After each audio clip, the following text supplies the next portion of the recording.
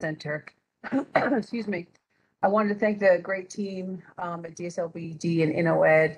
You know, this is a scary topic, but it's a topic that we knew we wanted to hit head on because, you know, as we are reopening and the bans on evictions are being lifted, we wanted to make sure that people understood, you know, the rules and the rules of engagement. And so, you know, one of the things or the promises that I feel like DSLBD is making to the small business community is to get as much information out there as expeditiously as possible and you know, and not to shrink away from tough topics. And so this is one of them. So I want to again just say I'm glad that people are here so that they are informed. You know, the more you know, the better you can advocate for yourself. And thank you to our partners for helping keep our small businesses informed, because these are important topics that we all can make sure that we can advocate and make sure that we're staying on the best path possible. So,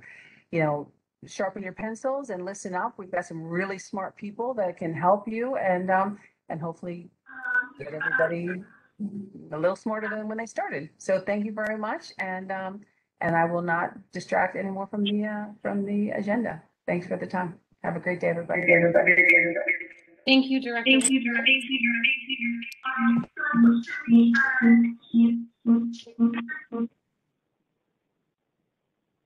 My apologies. Is my video still doing that? It is not. Okay, great. For those of you who had just joined us a minute or so after the hour, that was DSLBD Director Christy Whitfield welcoming everyone and thanking our speakers.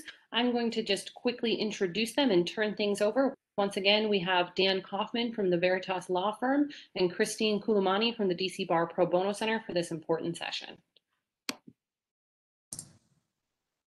Hi, everybody. This is Christine from the DC Bar Pro Bono Center. The Pro Bono Center is a nonprofit organization that provides pro bono free legal services to individuals, nonprofits, and small businesses in the DC area.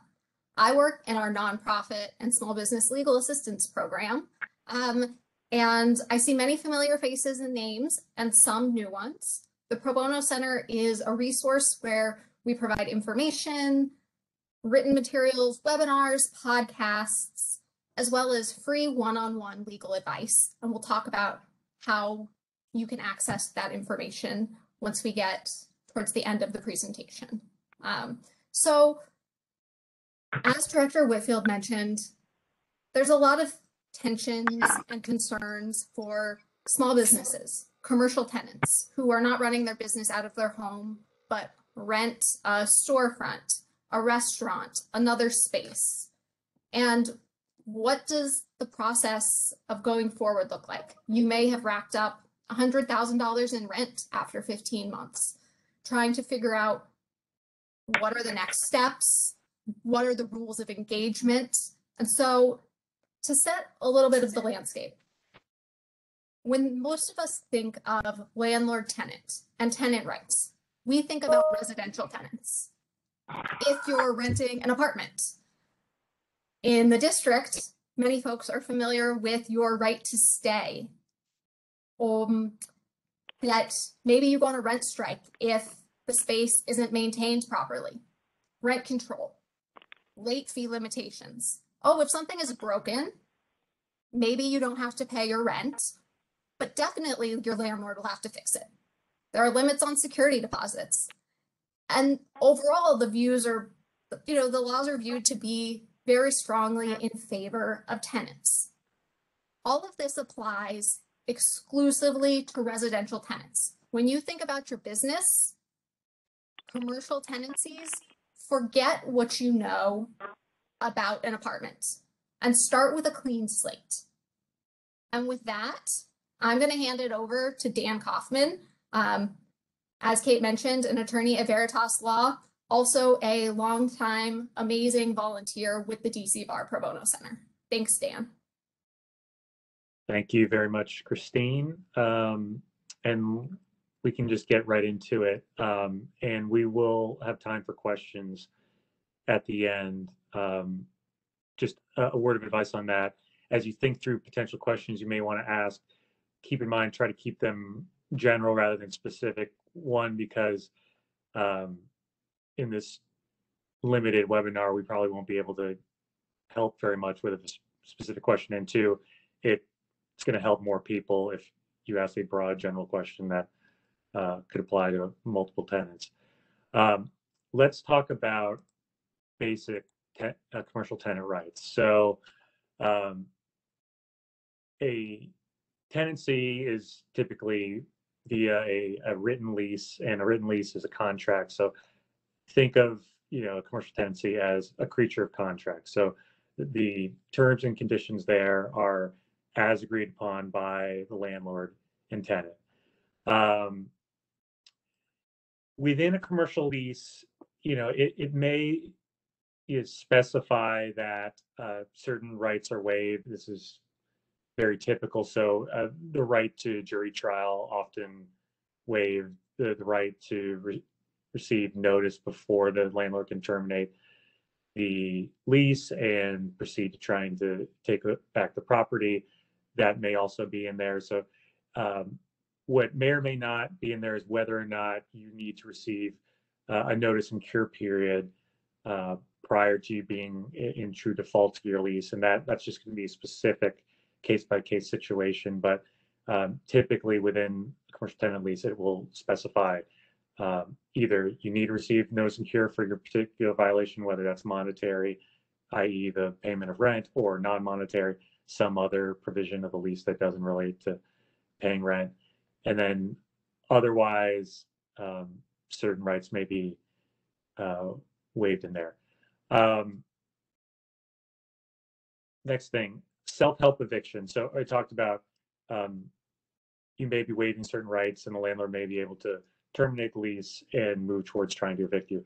However, the landlord can't do so unilaterally. They have to go through a process that means going through DC Superior Court and Landlord-Tenant Court. Within there, they have to get a judgment for possession, and then they have to involve the U.S. Marshal's Office. So things like changing the locks, turning off utilities, putting up some other sort of barrier to prevent access, that all has to be done via a process, and they cannot do so unilaterally. I know of many instances or anecdotes of landlords attempting to do this, but at the end of the day, they still have to go through a process in order for a tenancy to be extinguished in any form. If the landlord tries to do this without going through the proper channels, they risk great penalty, and they don't effectively extinguish the tenancy. They're just allowing the tenant, to be able to ignore the landlord's actions at that point and kind of come right back in. So, for example, if the landlord changed the locks without having gone to court, I've seen tenants do this. They could just go right back in, hire their own locksmith, change the locks back, and keep operating. And that is legal for the tenant to do. Their tenancy is still in place. They cannot be legally evicted that way. So that's just something to keep in mind. Dan, Yep. Christine, if a landlord is threatening a self-help eviction, what are the options, right? Before we get to the locks are actually changed and we're calling a locksmith, is there anything specific that they can say to their landlord other than this is illegal? Yes, so this is a great question. It's come up many times. It's probably going to be dependent on the circumstances and what may particularly work with your landlord. A sophisticated landlord that has legal representation is different than what I term an unsophisticated landlord that is kind of doing this all on their own. I think a landlord with legal representation, if you could send a written notice to either the landlord or their representation and say, hey, what you're threatening to do is illegal for X, Y, and Z reasons. If you pursue this route, not only will you not extinguish the tenancy, but you will be opening yourself up to potential damages from the tenant. If the landlord goes in, changes the locks, causes you to not be able to operate your business for a period of time because of it, that can fall on the landlord. And any counsel that they have should realize that, and we'll probably be advising them not to further act upon it. If they're not represented by counsel, it gets a little trickier because you need to certainly get through to them. You could still send them a letter saying X, Y, and Z. The law is clear on this, but that may not help. I mean, the clearest way to stop them would be to get an injunction or a temporary restraining order from DC Superior Court enjoining them from doing so. Ideally, you wouldn't have to go through those steps to, in effect, have to get a court order, which if they violated, then you could clearly show they're in violation of. But that is a clear way to attempt to get them to stop doing that. I mean, to get the court order, the landlord would have probably had to have done something that you could then use to get the TRO, whether it's an email or a letter notifying you. It'd be harder if it was just oral in nature, but you could certainly try and present evidence on that fact as well. So that's a long way of saying there's not a clear right answer in every situation, but the injunction TRO is a certainty as to how to get a legal barrier to the landlord. But again, they could flout that as well, just like they're flouting the law by trying to do self-help evictions in the first place, if that makes sense. Thank you. Okay. Next, look to your lease for any additional rights, duties, and obligations, and the wonderful slides that DC Pro Bono Centers put together here list a number of them. Option renew, maintenance repairs, rent increases, late fees, assignment, waiver right to jury trial, early termination. All those things, if you've looked at your commercial lease, if you have one, those should all be in there. And those rights are, as I said before, the creature of contract. So for many of them, it's whatever the landlord and tenant have negotiated amongst themselves. There's nothing via statute, for the most part, that requires the landlord to have certain maintenance and repair obligations, or only be able to increase your rent per year by a certain percentage. Usually that's all by contract. It can be whatever the parties have agreed to. And so there's no specific commercial tenant rights as it relates to those specific provisions.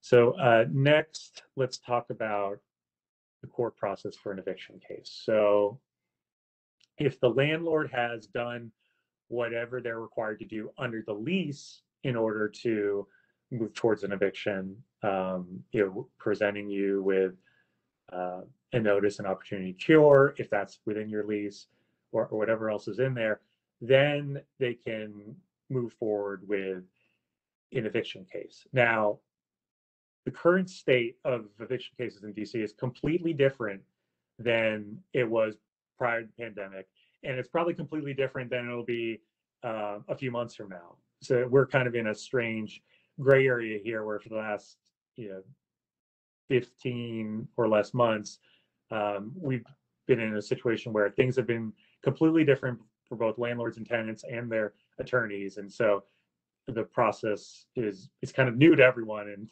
some people are still learning what it all means. So previously, before the spring of 2020, landlord files a complaint in the landlord-tenant branch. Tenants usually served with that complaint, and then initial hearing date is set typically about a month later.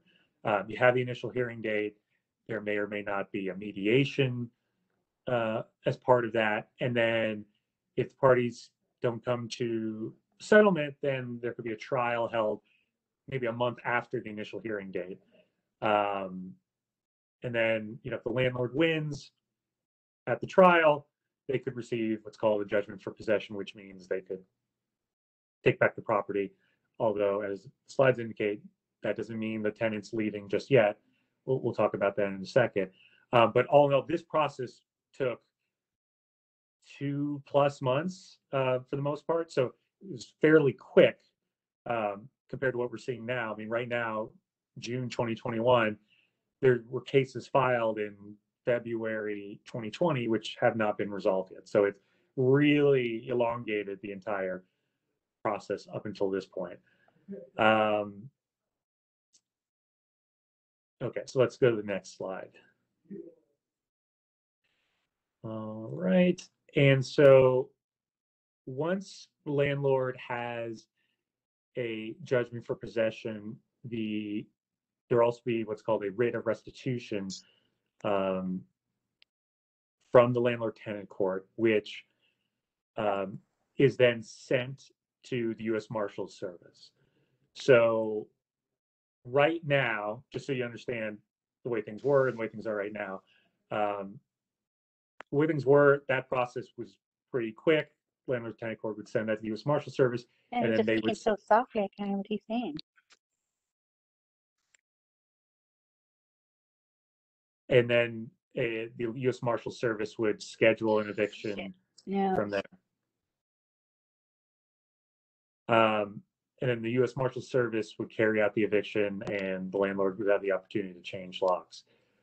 Right now, the landlord-tenant court is not sending any writs of restitution on to the U.S. Marshals Service, so the U.S. Marshals Service is not scheduling any evictions at all right now. That's as loud as he's. I'm just gonna step in real quick. Wait, if you have your if you're not on mute, if you could mute your line just so that we could hear everyone. We are looking through to try to mute everyone's lines, but if you could try to stay on mute, that would be very helpful. Thank you so much. So going back, so right now, if you were trying to schedule an eviction through the U.S. Marshals Service, they would just say, can't do anything right now. We're waiting on the emergency legislation to expire for both commercial and residential. So nothing's happening from the U.S. Marshals Service at this point, at least as far as I'm the way I understand it. Once the U.S. Marshals Service carries out the eviction and the landlord changes locks, then the tenant has no right to occupy the property after eviction. However, keep in mind that if there's a judgment for possession against you for non-payment of rent, you have the ability to what's called redeem that judgment at any point up until the point that the U.S. Marshals Service executes the eviction. So anytime up till that point, if you owe $100,000 and all of a sudden you come up with it the morning of the eviction, you can stop the eviction. So keep that in mind. That is the point of no return, basically. All right, let's go to the next slide. Okay, so if we're not talking about eviction, then a landlord could bring a civil case against either the tenant or perhaps its guarantors in DC Superior Court or Small Claims Court. But it's a civil action, so it's not out. It's outside of the landlord-tenant branch of the Superior Court.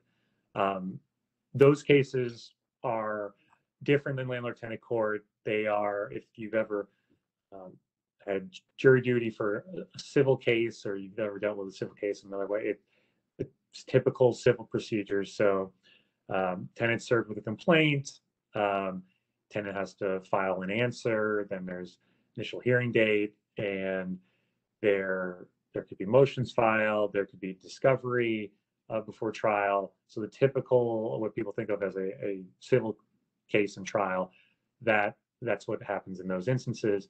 And then if the landlord wins there, then get a judgment for money damages of the amount due under the lease, either against the tenant or the guarantors or both. So Dan? Yeah.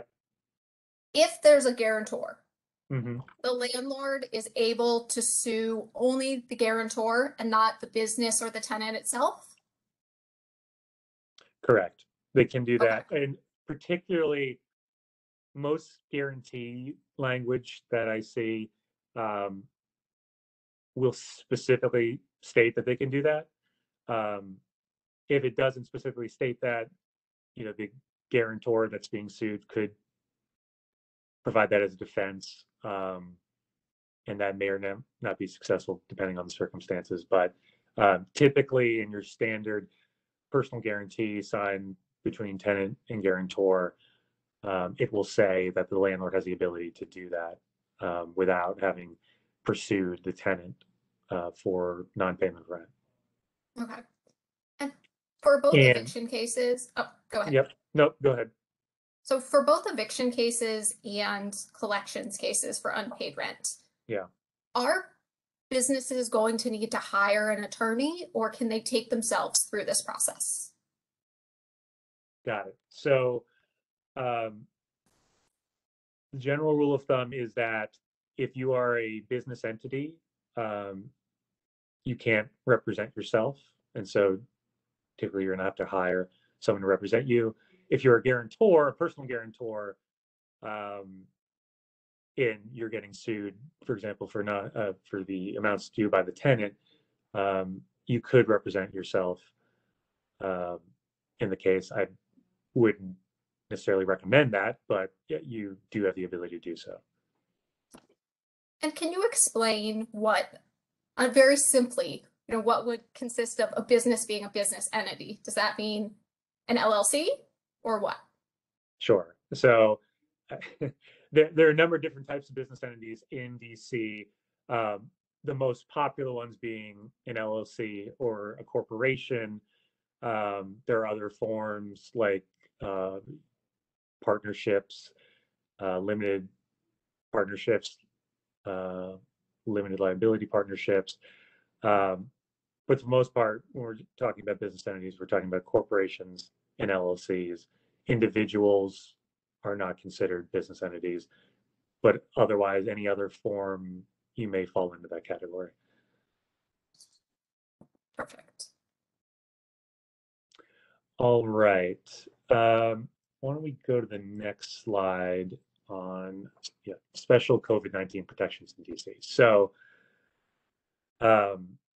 back in the spring of 2020, the DC Council passed a pretty extensive piece of legislation that put in a number of protections for not just businesses, but also residents in DC, and not just related to leases, but in all forms.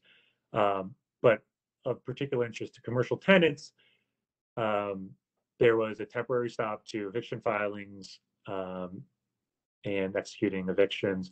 There is a stop to serving in relation to eviction filing. So not only could you not file it, but you can serve during a period of time, or at least that's what the council is going for. No commercial rent increases during this period of time. Late fees we'll get to in relation to the payment plan. So for commercial tenants unable to pay rent due to public health emergency, landlords were required to offer rent payment plan, which was for no less than a period of 1 year. There are no lump sum payments required, and can cover all the unpaid rent due during the, what I'll call the, I think program period is what the statute says. And what exactly that means is up for debate, but it's at least the amount due from the public health emergency. If the landlord hasn't offered a payment plan, or if you have one and you've complied with it, the landlord can't file an eviction or file a collections case in relation to the non-payment of rent. One small note here is that for commercial rent increases, what the statute says, it relates to commercial retail tenants or commercial tenants occupying less than 6,500 square feet. So I'm assuming that is most of the people that would be on this webinar, but I'm just noting that if you're not a retail tenant and you have over 6,500 square feet, that doesn't apply. And the same thing with the payment plans, it only relates to commercial retail tenants and smaller commercial tenants, i.e. under 6,500 square feet. Let's see. So when it comes to some of these changes. Yeah. Right? It sounds like we're trying to figure it out. We don't have all the answers. And Mhm. one of the things that, has been going around, and I've had a few people ask, is I heard Yeah. that the eviction moratorium doesn't Mhm. apply to commercial tenants. Is that true? Got it. Well, I mean, the the nuanced answer is the coronavirus emergency legislation has a number of protections for residential tenants, some of which, but not all of which, also apply to commercial tenants. So not everything in the emergency legislation protects commercial tenants. However, practically speaking, right now, commercial tenants are protected by that legislation. One other thing I will note is that throughout this period of time, there's been various instances of where there was a commercial filing moratorium on evictions, and that was then held unconstitutional. And now that ruling has been stayed on appeal. And so, in effect, there is still a moratorium on filing, although people that have filed previously, their lawsuits are probably just pending. Nothing's really happened with them. No initial hearing dates have been held yet or scheduled. And so we're in this weird period where there was a statute whereby the council tried to halt all eviction filings. That was held by a trial court to be unconstitutional. That was appealed. And during the appeal, the appeals court has said, let's stay this ruling by the trial court. So for now, there's still an eviction filing moratorium in place. Those filing moratoriums and the provisions on serving the complaints, that doesn't necessarily apply to other parts of eviction proceedings. So, for example, if your case was filed in February of 2020, it's been held up for a number of reasons throughout the months. But there's nothing stopping that case from proceeding through to trial right now. At least that's how the trial court and the landlord tenant court are treating it, that they can hold initial hearing dates and they can potentially hold trial dates. So that's kind of the status of things there. And it's ever evolving. There could be an appeals court decision that affects the decision on the moratorium, whether it's unconstitutional, that affects things.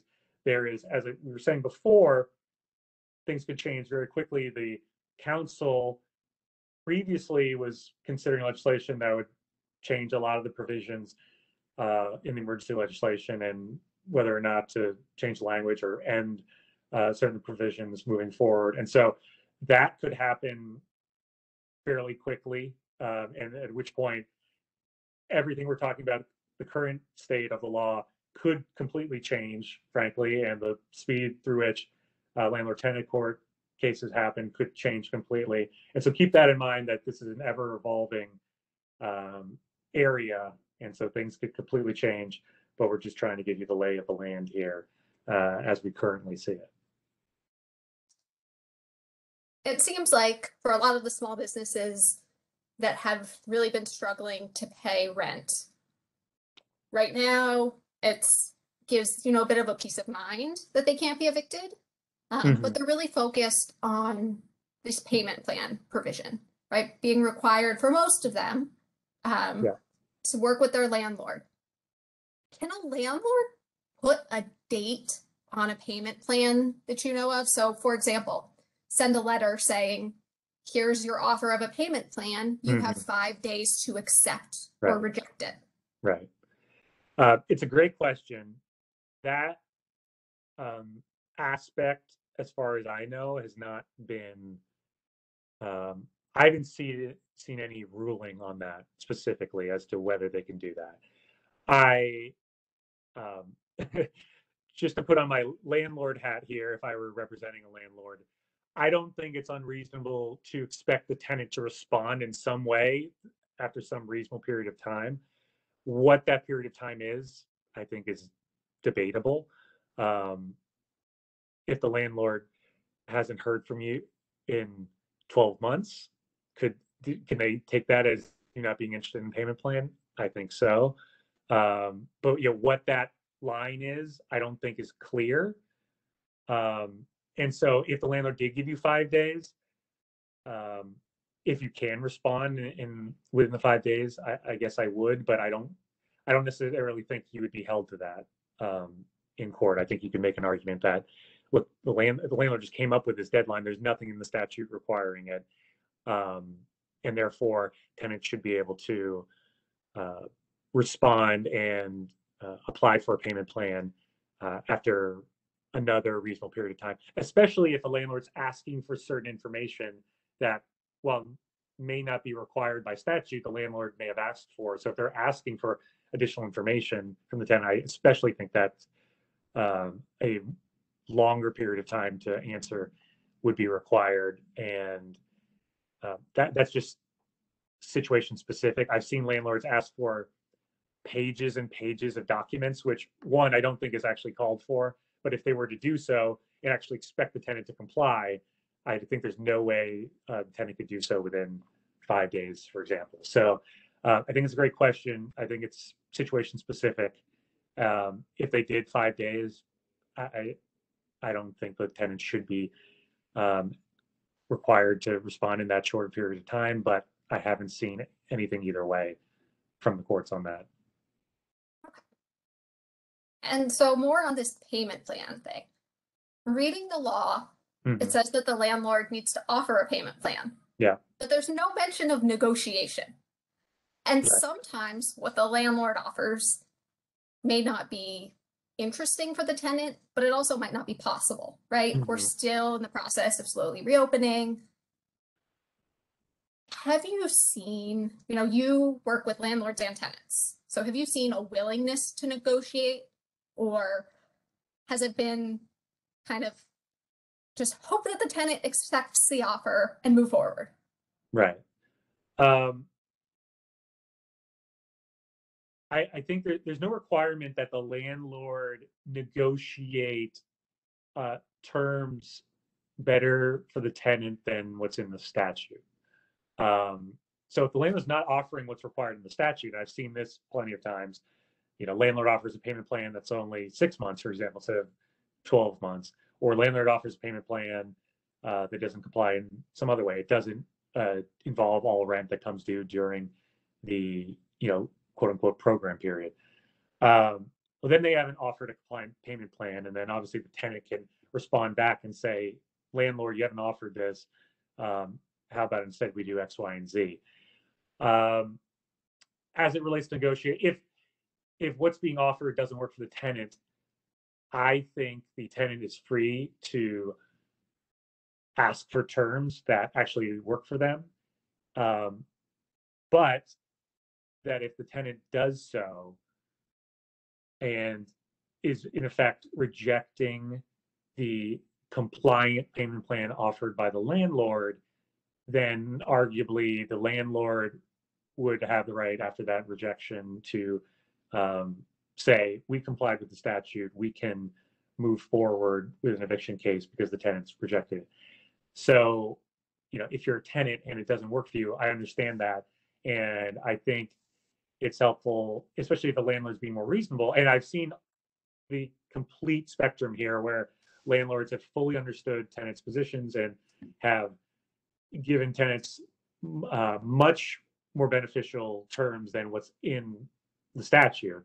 And I've seen landlords just do what's required by statute because they're probably intentionally just trying to plow through and in some way or shape or form get the tenant to agree or move towards an eviction case.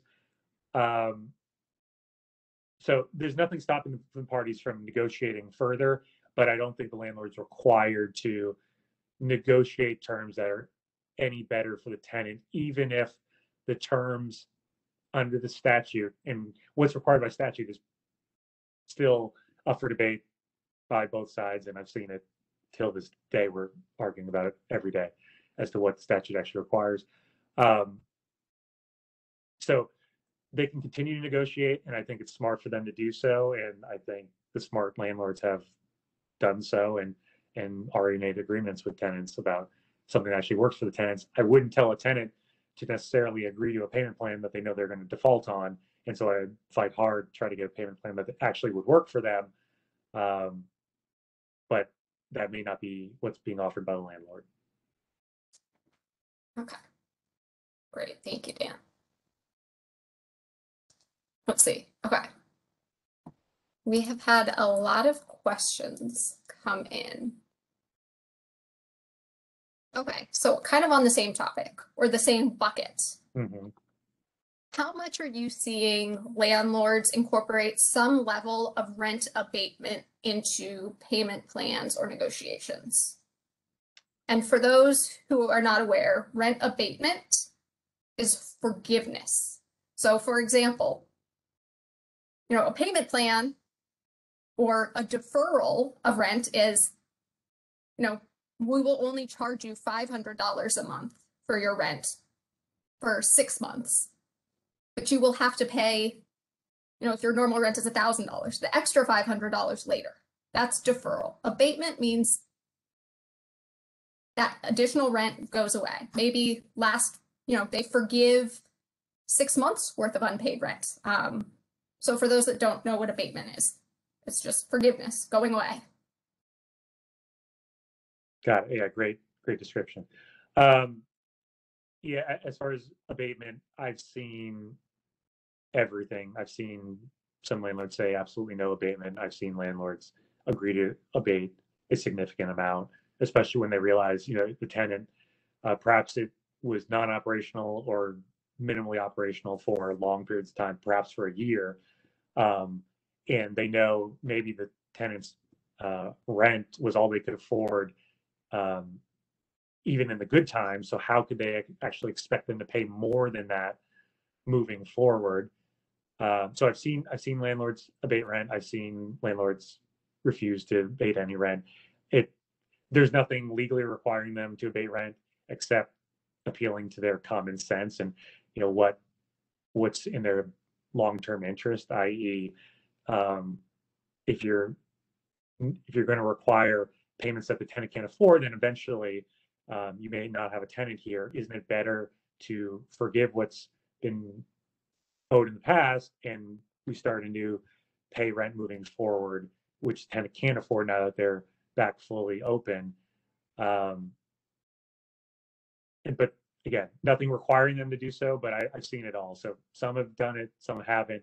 There's really no clear approach in any form. Going back to some of the commercial lease things that are not related to the pandemic, and lots of stuff that we would deal with, that you would chat with folks about before all of this. Mm-hmm. The condition of buildings and commercial spaces. Mm-hmm.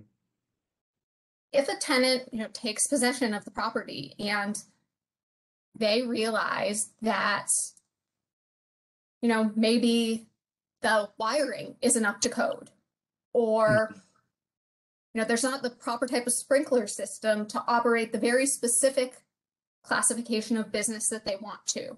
Yeah. Is that the responsibility of the landlord, the tenant, or does it depend? It depends. It typically in a provision of the lease entitled maintenance and repair or something along those lines, or if it relates to how the premises is delivered, it may be in a separate section. But it all depends. I've seen landlords be responsible for any and all the things you just described. I've seen provisions specifically where the landlords are responsible for none of it. They're not responsible if the tenant has the entire building. Landlord's not responsible for anything, not for the roof, not for the structure. And so it really just depends on the specific lease terms that you have. So that is going to be something that you'll want to chat one-on-one with a lawyer about so that they can look at your lease. It depends. The most common favorite or unfavorite lawyerly answer. Yeah. Christine, do you want to briefly go to the next slide just to talk about legal help, and then we can take more questions after Yeah. that. So, as I mentioned, the DC Bar Pro Bono Center has free brief legal advice and information. Our resource website that hosts all of our past materials, upcoming events, links to sign up for things, including a COVID-19 resource hub, is lawhelp.org/DC/NPSB. Don't worry about writing that down. You'll get a copy of these slides sent to you. It's hyperlinked. If you want to chat one-on-one with a lawyer about your business, about your commercial lease, we do that about once a week. You can sign up at probono.center/remote small biz clinic. Note that this is brief legal advice. You'll be chatting with an attorney for up to 60 minutes. They'll give you advice based on the information you provide, the documents, your lease, but they won't be representing you in court. They won't be drafting documents for you. They won't be negotiating with your landlord for you. If you have questions about that, you can reach out to us at npsb@dcbar.org. You may need to hire an attorney.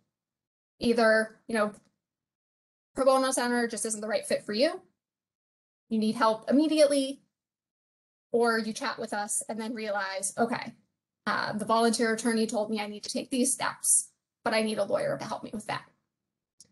dcrefers.org is a directory of attorneys in DC that are willing to represent eligible clients of modest means, including businesses, at below the market rate. There's no guarantee. It is just a directory and it is a resource. You also may need to look at a market rate attorney. And what market rate means really can depend.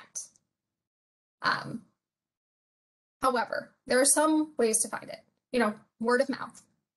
Do you know other small business owners that have had issues with their leases, right? That's what we're talking about here. So with commercial real estate, have they worked with an attorney? Who was it? What was their experience like? Also looking online, seeing, okay, this is an attorney. They have really good reviews. It looks like they have a lot of commercial real estate experience. They're not a patent attorney that does one commercial real estate case. They have some experience. They want to check that they're licensed to practice in DC. You want to look them up on the DC Bar website to check their disciplinary history, right? You want to know who these lawyers are. And once you chat with the attorney, you want to think about, can your business afford that attorney's rate? Because all small businesses are really struggling right now, right? You can't afford your rent. But you don't want to be in a position where you hire an attorney that you really want, you really like, but their rate is, $600 an hour. And there's no way your business can afford that. But you bring them on, you sign a retainer, and maybe they help you a little or a lot, with your rent and negotiating with your landlord, but then you still owe, $50,000 in rent over the next year and money to this attorney that was more expensive than your business could afford. So just take these things into consideration. You're going to maybe need to hire an attorney, but think about, all of these things, because you want somebody that can help you, that is legitimate, but also, you don't want to end up with an unpaid bill to an attorney that you may never be able to pay back. Hey, Christine, one other thing I'll add on that is that since we're talking about evictions, basically, landlord-tenant court and the attorneys that appear there, it's kind of its own atmosphere. And so there's, specific attorneys with experience within that specific court. And so there could be attorneys that, maybe they do commercial leases, for example, negotiating them, but they don't represent tenants in commercial landlord-tenant court. And so just something to keep in mind if you're thinking about eviction specifically, that there's typically specific lawyers and firms that deal with that court itself. Yeah, that's a good point. Yeah. Is it the attorney a litigator? Do they go to court? Do they represent clients there? Or do they just, help with the negotiations and the paperwork in the background? Right. Okay. Do we have any other questions? Let's see. Okay. Are commercial tenants permitted to stay after their lease term expires? So, and there's some additional details. So maybe their lease will expire in January 2022, but the notice period for their renewal has already passed. Are they legally allowed to stay? Okay. Which this could be more broadly applicable. Right. No, that's fairly a broadly applicable situation. So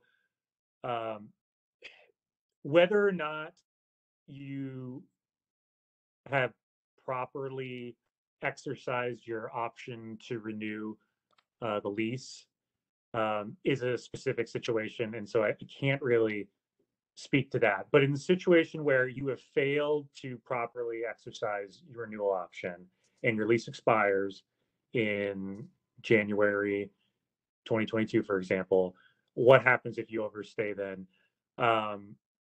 You typically, leases deal with this by stating that you're holding over, and typically leases will say something like, if you hold over, you owe rent for that period of time that you hold over, either double or maybe 1.5 times your rent.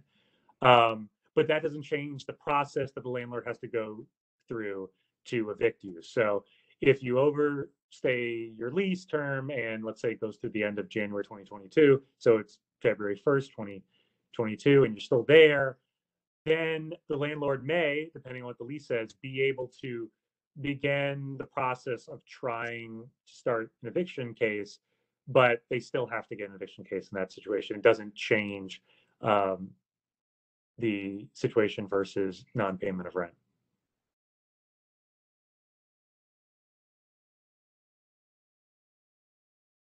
And I think that we are going to try to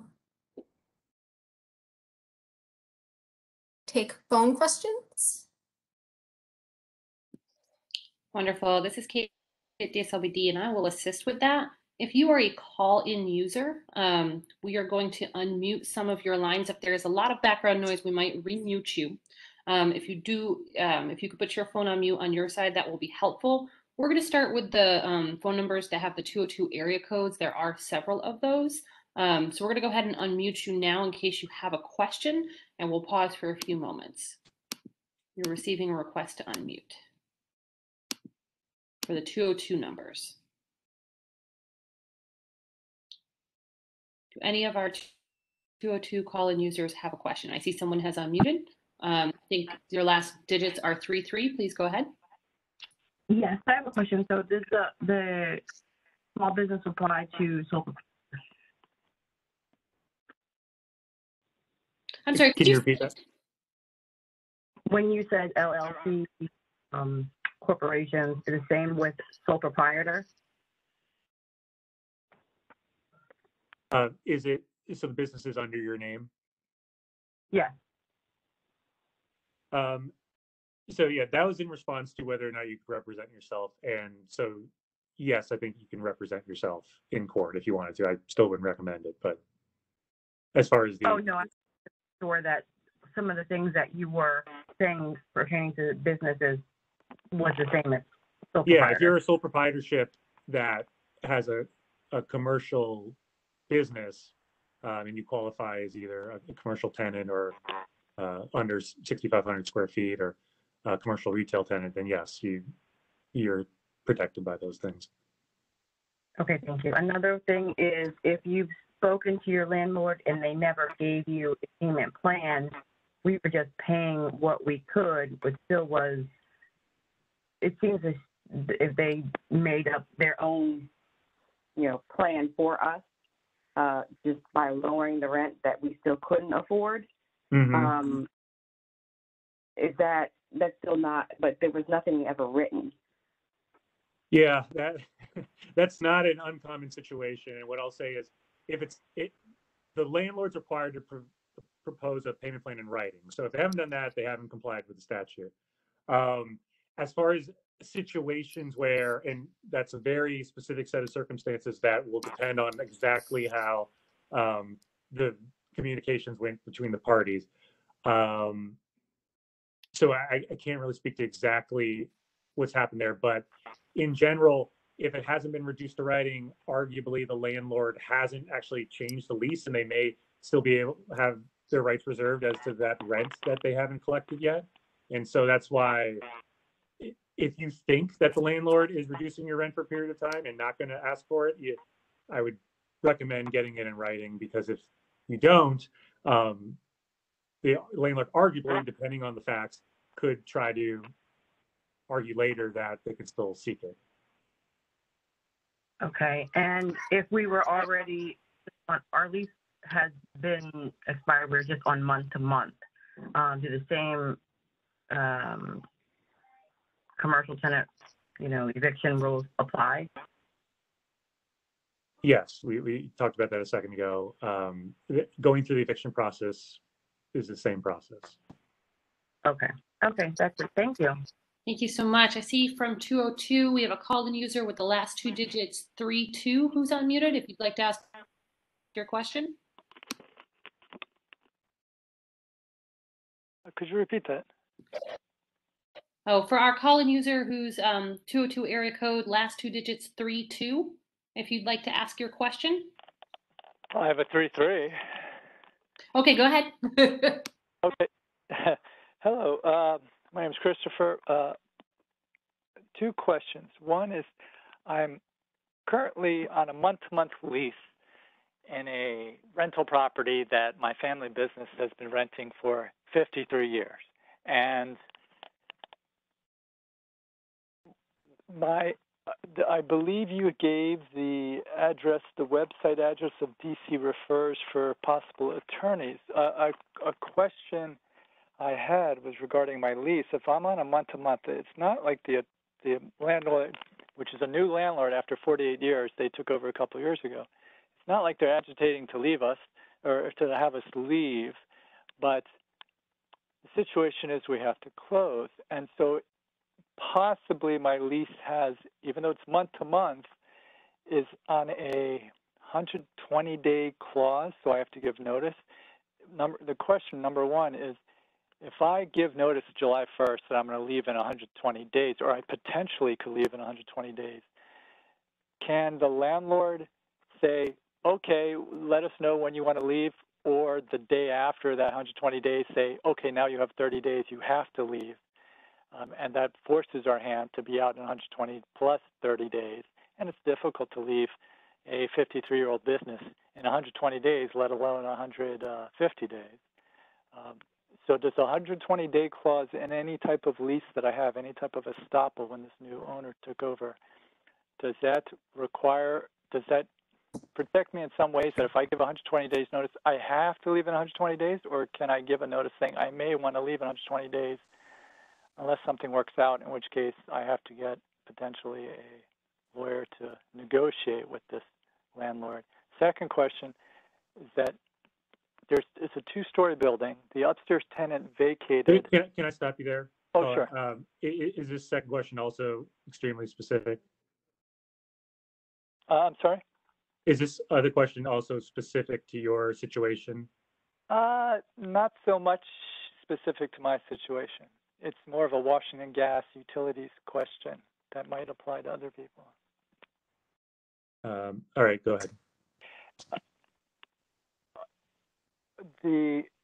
There's two tenants. We were on the first floor. There was a tenant on the second floor. The specificity is that the second floor tenant for years would get the washing and gas bill, and we'd pay them back. They vacated. The second floor tenant vacated. I was out of town, and I found out that Washington, they for continuity of service, I had to have Washington Gas put into my business's name. I find out there's a bill that says there's a $700 connection fee. Is that something, even though the gas was never shut off and I didn't reconnect anything, it was just continuity of service, the landlord must have known that the upstairs tenant was vacating. So why they didn't take over any utility, I'm not sure, in the Washington Gas. But if I have a bill, if my business technically has a bill, or a business has a bill that says, well, there's a connection charge of $700, is that incumbent upon me to have to call Washington Gas and say, look, this is the situation? Or is it up to me to technically, or up to a business to call the landlord and say, hey, you let the second floor tenant who was accepting the Washington Gas bill to begin with, and we were splitting with them, you have to work it out with Washington Gas. Here's the $700 bill if it's not connection. Is that something that I then have to work with the landlord to say, hey, why is the gas coming to me when you should be taking over the gas bill? It's your property. Okay, so let's start with the first question. That is going to depend on the words of your lease. So that's something that you're going to need to chat one-on-one with a lawyer about so they can look at the exact wording and kind of help you figure out the situation and how you can move forward. So if you want, you can reach out to us at the DC Bar Pro Bono Center and we can get you scheduled to chat with a volunteer attorney and look at a copy of the lease. Okay. And that was the DC, you said it before, the DC Bar Pro Bono Center. DC Bar Pro Bono Center, okay. Okay. Wonderful. This is Kate jumping in again real quick, and I think I know who's speaking right now, so we can make sure that we get you the referral information. We do want to make sure we have just a couple minutes left. We have a few people on the phone who do not have 202 area codes. If you want to speak, we're also sending you a request to unmute. Just please try to keep your question brief and let everyone know that we will be sending out information for how you can reach out to the Pro Bono Center after this if your question was not answered. Any other call-in users who'd like to ask a question? Okay, we are not seeing anyone else unmuting. So I definitely want to say a very big thank you to Dan Koffman and to Christine Kulumani for all of the work that you do all of the time to support DC businesses, for this incredibly helpful presentation. And I'll just say back, is there any closing remarks that either of you would like to make? I would just say, don't be concerned or worried about reaching out to the Pro Bono Center or to an attorney. Engaging a lawyer can be scary, but it doesn't have to be, especially pro bono. You can just have one conversation. It doesn't mean that, we're going to get you geared up to battle with your landlord, which is sometimes how folks envision it. It's just a conversation to help you understand your rights and how you can move forward. So please feel comfortable, feel safe reaching out, even if you think, okay, right now I'm protected from eviction. Start thinking about the next steps, and we are happy to talk through the protections with you. Wonderful. Thank you so very much. And thank you both to Christine and to Dan. And we're going to go ahead and stop that recording. And we will be sending out these materials and the recording to everyone who is registered for this session, as well as making this available on DSLBD's YouTube. Have a great day, everyone. Thanks, everyone. Thank you, Dan. Thanks, Christine. I